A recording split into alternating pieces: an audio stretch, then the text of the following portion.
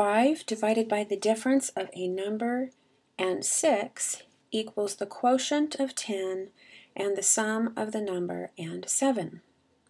Find the number.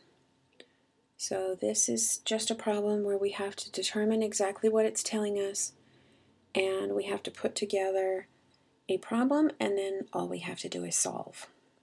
So let's break it down into very small pieces. That's the way I've found that it's easiest to put these together. If we try to take it all in one bite, it feels a little bit overwhelming. So let's just start. We have 5 divided by, so let's go ahead and do 5 divided by. Now we have the difference of a number and 6.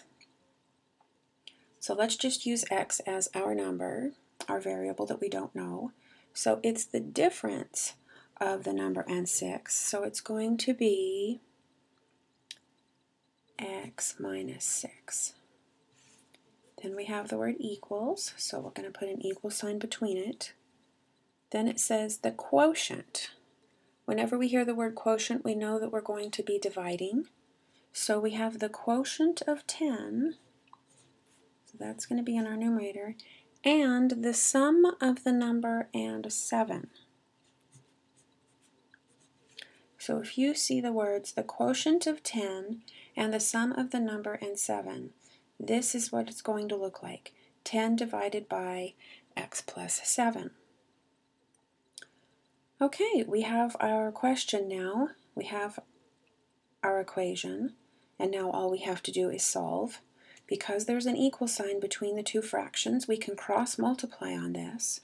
So that leaves us with 5 times x plus 7, and that leaves us with 10 times x minus 6. This gives us 5x plus 35 equals 10x minus 60.